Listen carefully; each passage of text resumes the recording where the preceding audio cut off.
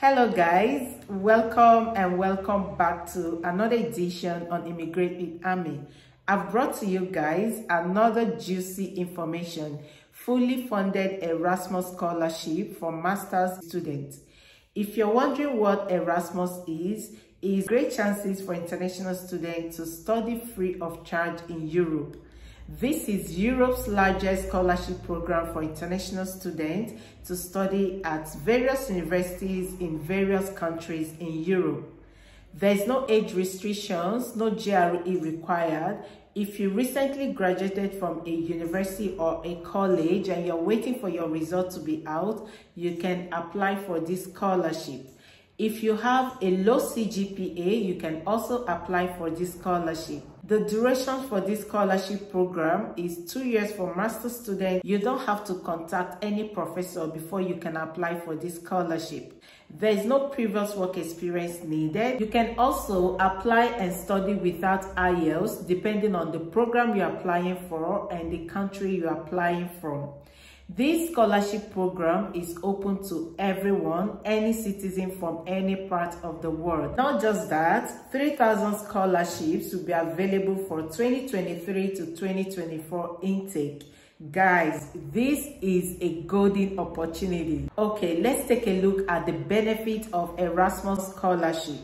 They will cover all your expenses, monthly stipend of 1,100 to 1,200 euros per month, free tuition fee, traveling allowance, international airfare tickets, travel allowance from country to country when your semester will be finished. There is no restriction to return to the country. Job visa granted after a master's program. Guys, there are so many benefits. You must jump on this opportunity. Application will be starting in October 2022 until March 2023. So you have enough time to get all the required documents ready. So let's take a look at the requirements before one can apply for this scholarship. The first requirement is you would need your BSc transcript, motivation letter for scholarship, passport or national ID copy, CV for scholarship which is optional, plan of research, application form, recommendation letter for scholarship, letter of intent, study plan, certificate of facts. Also, you can check if your institute of program is accepting any other language test. So my husband will be taking you guys to the official website where you can apply for Erasmus scholarship. He'll be explaining everything you need to know, how to go about applying, what you need to do, how to find the program that is suitable for your profile, everything you need to know about this scholarship. He'll be taking you to the official website. If you've enjoyed watching this video so far, please give it a thumbs up. You can also share this video with your friends. If you haven't subscribed to my channel yet, hit the subscribe button and turn on the post notification for more informative videos. And yeah, keep watching. So guys, welcome to the official page of the European Education and Culture Executive Agency, where you can find all the information regarding the Erasmus Mundus Joint Masters Program and scholarships. So this is the page. Immigrate with Amy will share this link so that, at your convenience, you can also go through the link and, find more information and do some research. Okay. So you can find like some general information regarding this Erasmus Mundus Joint Masters Program. So as you can see here, it's a joint master's program which is delivered by multiple higher education institutions, and it is run across various countries. So the advantage of that is that imagine you are accepted into a program that is run across 3 countries. It gives you the opportunity to study in all of those partner universities, which will broaden your scope. It will also help you to build partnerships. Okay, so that is what actually the Erasmus Mundus is all about. But before we go into the catalog, where we can see like the list of the available projects and programs.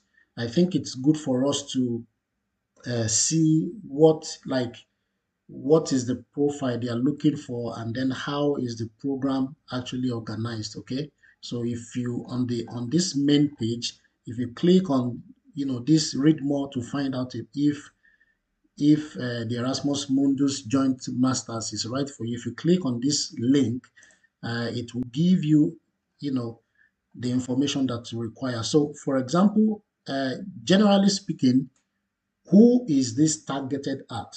So, what is the applicant profile? So, they need students who can study at master's level and from all over the world. So, wherever country you are from, wherever you did your undergraduate studies, you can apply for this program. So there is no inhibition for you. Okay. Also, of course, you must have a bachelor's degree, which we also call first degree. Or if you are still in the last year of your bachelor's degree, you can also apply, provided that you will finish your bachelor studies before the master's program starts. So if you're in your final year of your bachelor studies, you can also apply. Okay. Also, it's possible, like in some countries, there are some study programs which may not be called bachelors, but which are equivalent to a bachelor. So if that is your case, you can also apply. Okay. Secondly, here you can find, more information about the Erasmus Mundus Joint Masters Scholarships. Okay, so these are the information here. So, what are the activities and the outcomes? So, the program, it covers the period of your study. Okay, so, and it covers, your research, placement activities. Imagine if you need to do like an internship, your thesis preparation, and your thesis defense, of course. And the duration is usually between 1 to 2 years, depending on how the master's program is structured. Some are for 1 year, while some are for uh, 2 years. Okay. So if we go back to this catalog, this is where you can see the list of all the programs, and then you can find out the specific information about those programs. Okay. But before we move on to that, I think it's important for you to know that, according to the information on this page, most of the applications are usually accepted between October and January of each year.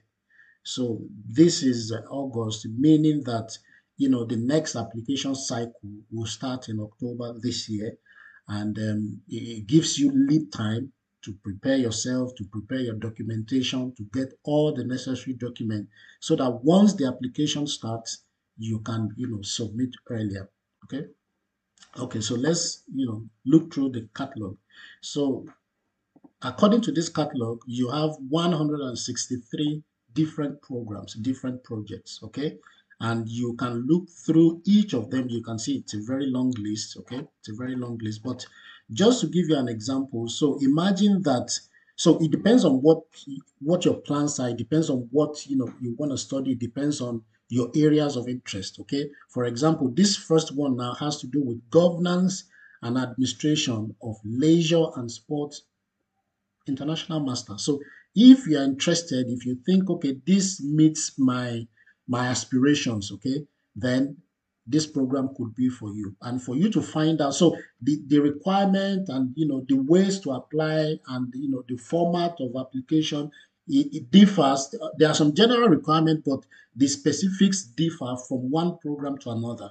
So you need to first search for the program you are interested in, or if you're interested in more than one, the programs you are interested in, and then check out, how to apply for those programs and what documents are required to apply for those programs. So we can pick this first one as an example. So if you open this link, you can find the specific information for this master's in governance and administration of leisure and sports. So it's open here, and you can see, for example, the general information, information regarding the program, the cost and the scholarships, and then how to apply. So here you can see the goals of the program. It's important for you to actually, look through these goals, because if you are writing a letter of motivation, this goal can guide you on how to structure your letter of motivation, because what they are looking for is a fit. So they look at, the goals of the program and then your motivation. And one of the things they are looking for is, do they, fit together? You understand? So it's important for you to look at the goals of the program, okay, before you apply. And here you can see, general information, the program, of course, and how to apply. All right. So we can pick an example of how to apply for this program. So if I click on that, okay, so you can see the eligibility, you can see the required document, and even how to apply online. Okay, so from higher education, undergraduate degree, okay, and then your background must be in one of the following. So they have set preference for people who have previous study in this area. So sport management, sport sociology, sport marketing, sport communication, everything that has to do with sport, or management or business administration. So sociology, marketing, like that. So also, they have a language proficiency requirement, okay? They have a language proficiency requirement because the program is taught in English and they need people who have English proficiency. So how can you show that? Either an IELTS with band 6.0 to 6.5, TOEFL, the internet-based test, score of 88, the Cambridge, first or advanced, or you have 2 years full-time studies minimum in English. And this can be proven with a certificate from the university where you had your study. So if you have one of these requirements, then you have the required language proficiency. If you all, read further, you can see the list of the required documents. This is just an example, okay? So first, you need a copy, a legal copy of your bachelor's degree. You need a legal copy of your academic transcript. So you need your curriculum vitae, which, preferably they want you to use the Europass template because this is an European program.